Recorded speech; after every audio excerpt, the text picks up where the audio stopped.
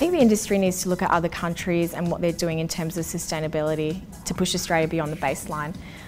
Take London, for instance, they have design review panels and sustainability review panels, and wind turbines, and tri-generation plants for energy production are just standard features in those high-rise buildings these days, as are water recycling treatment plants.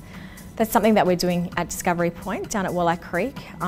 We have a large water recycling treatment plant which will be providing water for the washing machines and the flushing of toilets to all our 1,800 apartments, and providing irrigation for all our landscaping. So although it's not required as a rating tool requirement, it's a sustainability initiative that Australand felt needed to be implemented in such a large master plan community.